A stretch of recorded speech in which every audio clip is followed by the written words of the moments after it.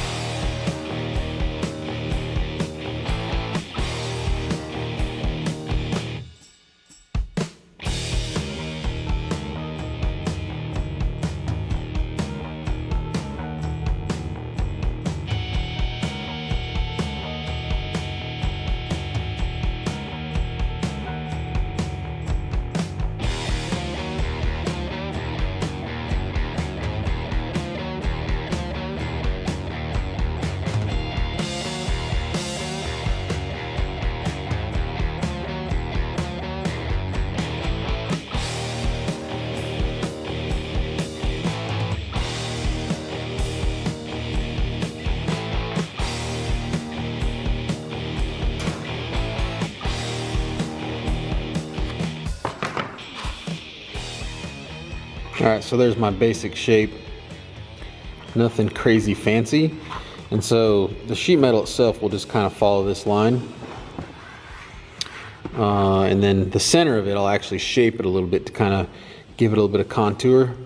And then this template here doesn't actually show the flanges. So I may do some like bolstering style flanges that, you know, come up like this and then come down and recess for a belt, and then maybe come back out, you know, kind of like that. and some bolstering in it. It'll be much easier for me to kind of do the bolstering inside the car. So if I get the basic shape done, the pan done, sit in it, make sure that it's what I want, I can kind of add those pieces separately as accents. And then what I'll do is I'll even actually have them, you know, have this cool shape to them, and they'll, you know, they'll be riveted on or something. May do some speed holes in this thing and have the shape of that bolster piece that comes down actually maybe go around it. You know, I don't know. Do something that's pretty intricate. Right now I'm more worried about the base though. Now, one of the things I didn't show you is that I have been working on this for a little bit already. Let's see, I've done 4 renditions. I've cut out 4 different styles. So I started with this one here. It says 50 degrees. It's actually what, 130 degrees? Is that right? 140 degrees. So anyway, I started there and just kind of worked my way up because this wasn't enough angle. It was making the seat too long inside the chassis. Wasn't what I was looking for. So that's what I ended up with. 121 degree bend at the bottom there, 121 and a half, and then 158 up top. And I may massage those just a little bit. But yeah, just to show you some of the progress, some of the stuff that I leave off the channel sometimes. Mainly because it'd be boring to show the same thing over and over again. But you know, a lot of people don't realize what goes into something like this. You know, I probably got an hour and a half just working on these templates, and I ain't even started making the seat yet. You have heard me talk about ram board before, and really that's the most cost-effective way to do stuff like this, because if I was doing this in sheet metal, I'd have a lot more time in it for one, and there'd be a lot more cost associated with it. So, you know, whatever your choice is for cardboard, I like the ram board. I've done a Friday video on this stuff before. It's relatively inexpensive and you get a ton of it. So I like to do this, kind of work through everything, get exactly what I want or really close, and then I'll take the template and transfer it over to some sheet metal and start working that. Tell you a cool thing I thought about doing, and you guys let me know what you think, but I've got a ton of these templates where I've built, you know, just about everything on this car, from the radiator shrouding to the center console to the floor pans to the rear section, all that stuff. I've got templates of ram board that I've done, and it's got my own little notes on it. I mean, you can kind of see how I've done some of this stuff and writing notes and doing stuff. What are you doing, Weezer? I mean, you can see just all kinds of stuff. There's the trans tunnel there. So anyway, I thought about, I'm not gonna need this stuff. I mean, I'm not gonna reproduce, I'm not gonna build a second one of these. And if I ever have to replace a panel, I would just use the panel itself, most likely. So I thought about giving them all away. I think it'd be cool. I mean, it's obviously not a super valuable piece of anything, but it's a piece of this that, you know, you could have at your house. You can be like, look, this is the template that he used to build X or whatever. So I don't know. Y'all let me know what you think. Might do that.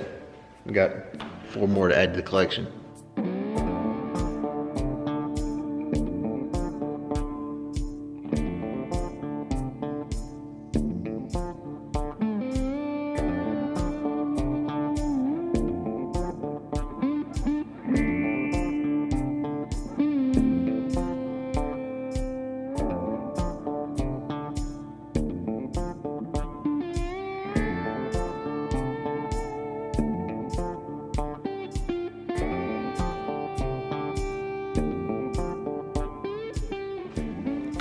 So those are the basic shapes. I'm gonna just knock one out and kind of see if it is what I want it to be.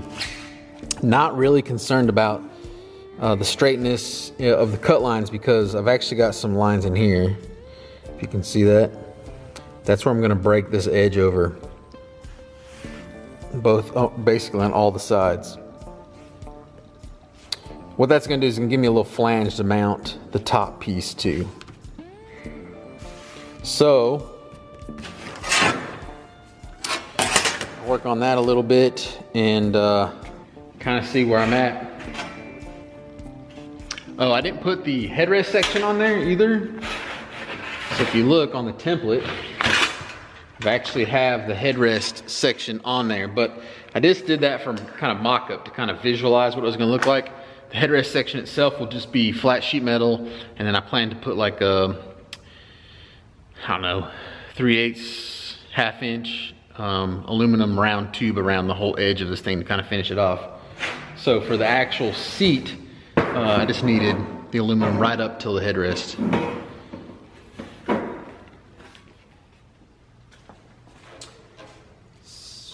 All right, so you've seen this process before. This is basically this is a bead roller. Basically I'm just taking what they call a tipping die. It's just a really sharp die with a rubber wheel on the bottom. And I'm just gonna try to start to break this edge. Break it over a little bit, as much as I possibly can.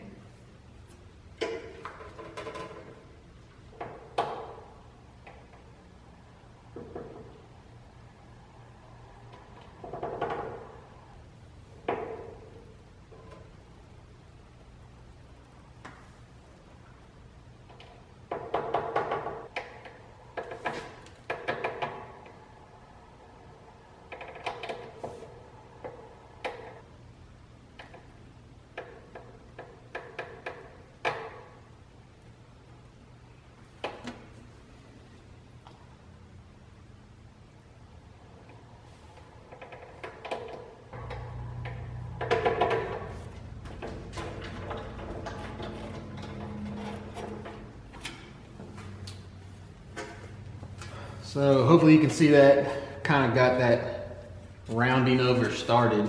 Now what I'll do is I'll go over here, put a little pre-stretch in here and a little shrink in here, because as this thing folds over, it's going to want to shrink that metal down, and just the opposite here.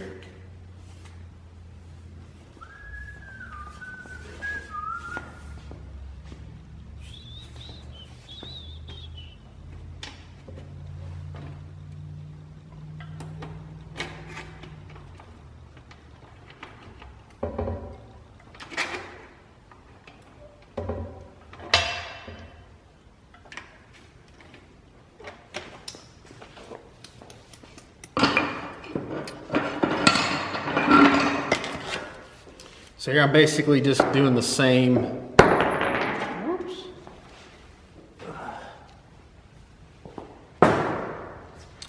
Basically it's doing the same thing. So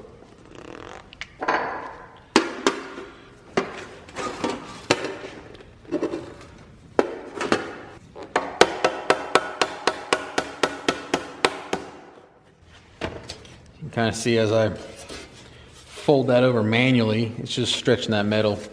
Now it looks rough right now. As I kind of work this panel, it'll start to clean up. Like this piece here, you got to go in.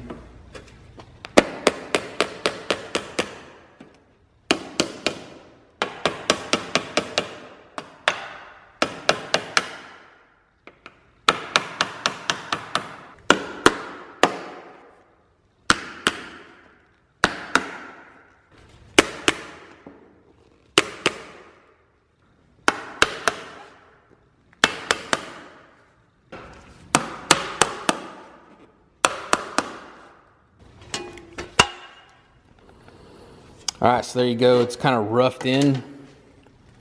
You can see it's got a flange all around the top. And it's still rough. I'll come back and I'll clean some of this edge up. I just wanted the basic shape for now. And the thing is too, is that this edge won't be seen either. So cosmetically, I'm not that worried about it. I just need the actual shape of the seat. So now I'm going to go over the sheet metal brake. I'll break it on these lines. That'll help straighten this panel up because those will be nice straight bends. Come back, tune this up a little bit, and then we'll kind of take a look, see what it looks like in the car.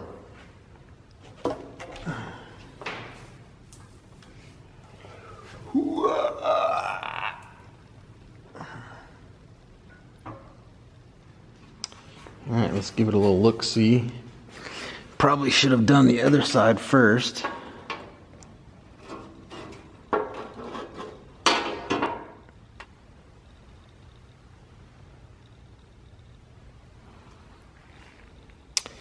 So one of the things that's probably going to happen is you see that that panel's, well, basically flat right now. And the back piece that I've got, kind of designed for it, has this curve just before it gets into the headrest. So most likely what'll happen is I'll actually start curving this thing in like that, which won't be hard to do because I can just shrink this panel and shrink that panel, and as I shrink those I can create the curve that I want on both sides. And so that thing will kind of have this like that on both sides. It'll kind of come up, roll in. All right, well, pretty happy with that. I kind of wanted the seated height to be about as high as these blocks. I kind of sat on them and tested them out. So that's about where that is. The seat goes all the way up to here right now, which is really not long enough. When you sit on this block, like, you know, the very bottom of your butt is like right here. So like, you know, your knees are way out here. So I don't know. I may actually make a second part of the seat, have it split, have a second part that actually attaches to the floor pan itself. But I don't know. I guess I'll make the seats first and then see where I'm at.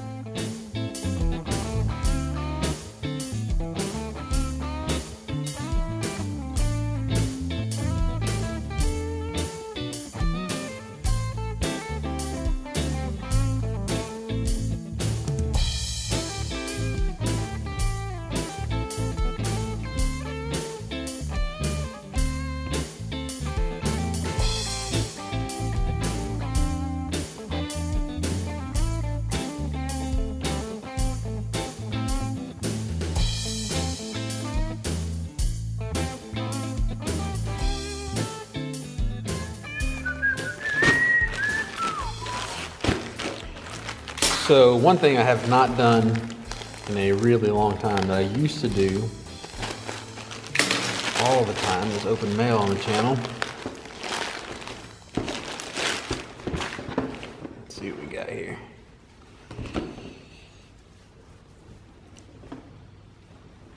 Sweet.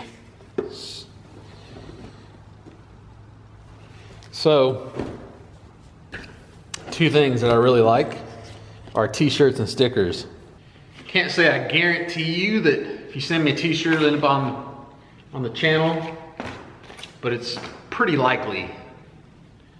So if you got some t-shirts out there you want to send, by all means send them. But we'll tell you this, I'm pretty particular about my t-shirts. I really like tribe blends or good like 50-50 cotton. So the better the t-shirt, the more likely it is that it'll end up on the show. Extra large if the stuff runs small, if it runs normal, maybe a large. And you guys know I used to do stickers all the time. I used to get everybody to send me stickers, put them on all my equipment. If you ever notice in the film or in the videos, I got stickers on my equipment. I used to do that all the time, and I may start doing that again. So there you go. Y'all send me over your shop stickers, or if you want to send some t-shirts, try to get them worn. So back to the task at hand. So I've got all these both side panels done. Pretty happy with them. Just got them fastened to the table, so it'll kind of stand up while I work on it. And I've kind of roughed out where I want the shape to be in this thing. Try to put some shape in this, just a little bit. Maybe try to crown this up just a little bit. And then you can see the line back here. Put a little bit of shape in it this way. And there's the headrest section. So the only thing I need to do really is I need to kind of cut this template with the side shape that I want in this thing, and go ahead and cut out the headrest part. Get that aluminum cut, and then I can start bending it up and clecoing it on here. We can put some shape in it, maybe do some bead rolling. Yeah, just try to get this piece fit. You've heard me say it a bunch of times, like a lot of this stuff is just one of those processes that you just gotta work through. This is definitely one of those. I gotta kind of just work it and feel it as I go, and hopefully in the end we come out with something pretty cool. Doesn't always work, kind of like my templates. So there's 4 there, and I end up adding another one. There's another one over there on the table before I got what I wanted for this thing.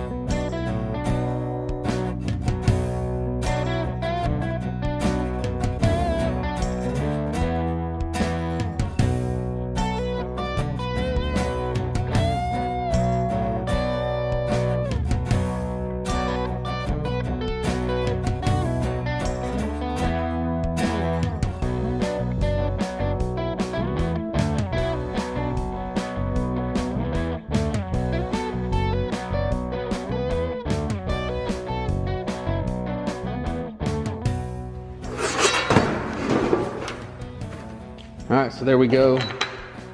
Got all the lines laid out.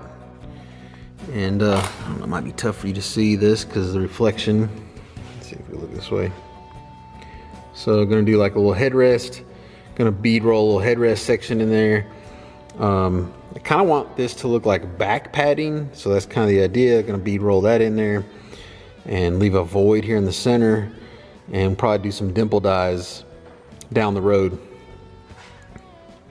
Kind of got this bend here laid out, and then there's another bend here. When you're laying these things out, you have to lay some of it out on both sides because of the way this stuff goes in the bender, or the, you know, the English wheel or the bead roll or whatever. You gotta, sometimes you have to have the lines on the other side in order to kind of trace what you're gonna do. So you have to make sure that these lines match the lines on this side. All right, so, and that took, to lay that out the way I want to, that took probably, gosh, probably maybe a good 45 minutes to an hour just to kind of think through everything. Now, the hard part is you've got to do some of this stuff in a certain sequence. So in order to get it to go in the bead roller, it's got to be relatively flat because it's got to fit through that little slot. So if I start bending this thing up, I'm not going to be able to twist this thing through the bead roller anymore. But some stuff, if you bead roll it, you can't break it in the sheet metal brake because it's then got lumps in it. If you were to break it, it's going to put a crease line in it. It's really going to mess with you. So I think I can still make it happen, but it's got to be done in a certain sequence to get it to do right. Just figuring out what that sequence is going to be the trick. So the first thing I want to do, oh, the other thing is I want to use this, I want to put this thing in the English wheel and give it some shape. I don't want it to be perfectly flat. Kind of want it to look like a modern day seat. So that's really got to happen first because the English wheel is just going to flatten out anything else that I do. If I put a bead in it with a bead roller, when you run through the English wheel, it's just going to flatten that bead out, or you won't be able to run it through there. So on this particular panel, the center of the back, so all through here, I want it to have some shape, and then the center of the seat where your butt's going to be, I want it to have a little bit of shape there too. Not much, just kind of give it a little bit of character. So that's the first thing we're going to do. Alright, so I have basically the flattest die that I've got. Not the flattest, it's not the flattest, it's like one step up, but if you look at it, can't really see much arc in that thing. We're going to start with this.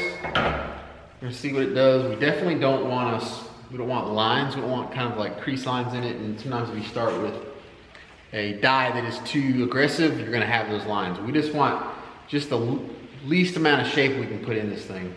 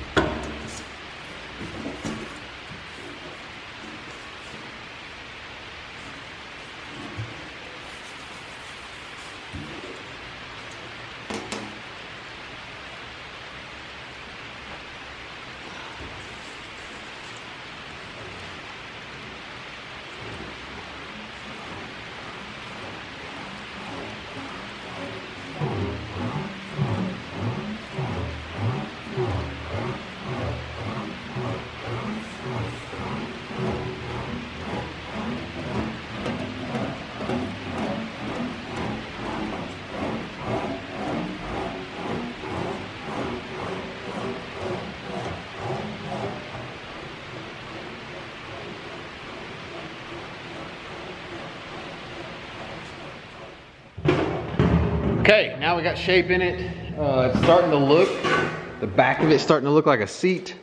So you can kind of see it's got some shape to it. Bottom's the same way.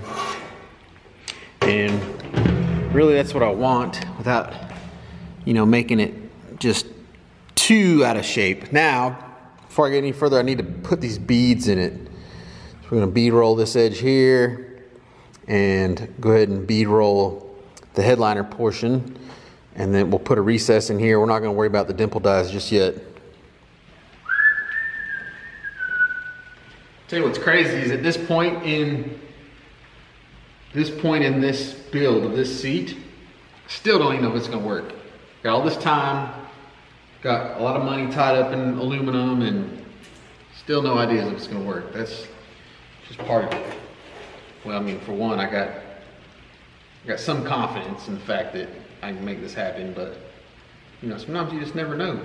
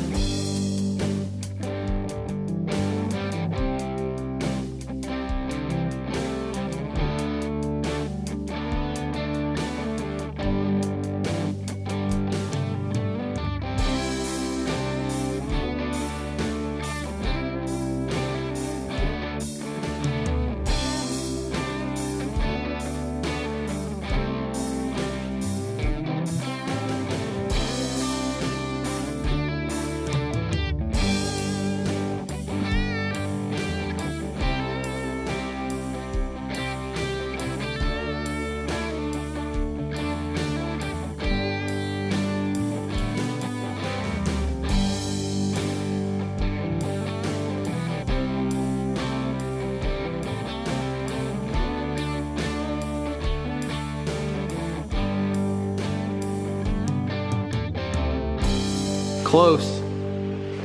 getting close so you can see. Maybe you can't, and you'll have to excuse the rain because this rain's getting ready to come down. But so we got like got a little dish here, and then if you look, that back piece has a nice contour to it, and then all the bead rolling kind of makes it look like some kind of padding or upholstery. It's recessed in here, recessed out here on the side, and then the headrest itself kind of pops out. So it probably kind of looks like I'm getting really close to being done, but I'm actually a long ways away still.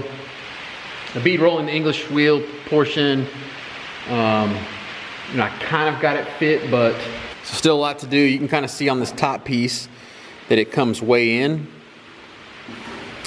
And so what I'm gonna do is I'm gonna make these side panels match that. So probably shrink this flange a little bit on this panel right here to get it to kind of bow in.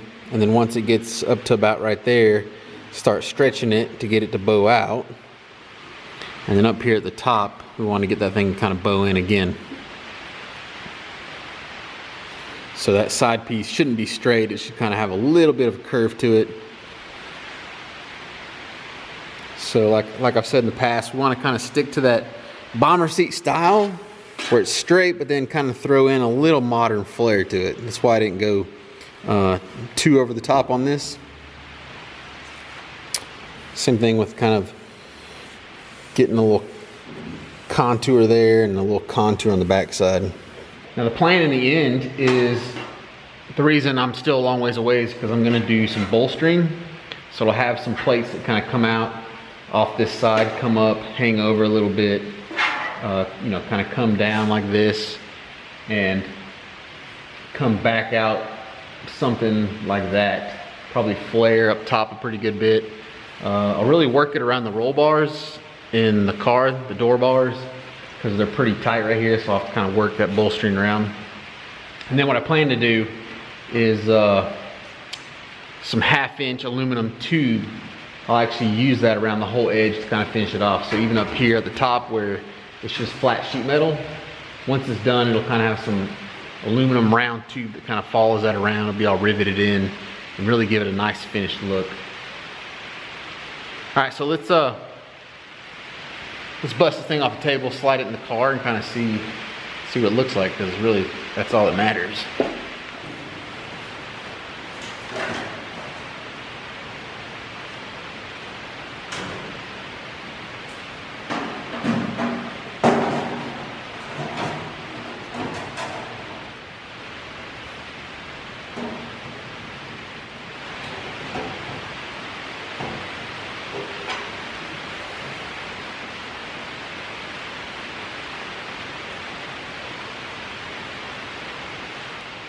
I dig it.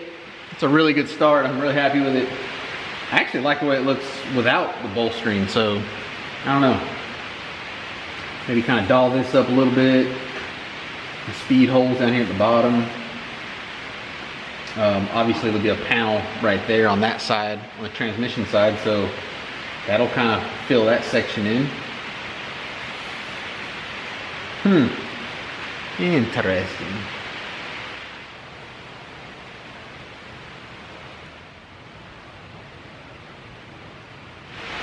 Well, rain's rolling in. I guess that's it for me. Part 1 of probably like 4, because I gotta finish this one and then I gotta build a whole nother seat. So anyway, as always, thank you for joining me. I'll see you guys next Friday. Go do work, son.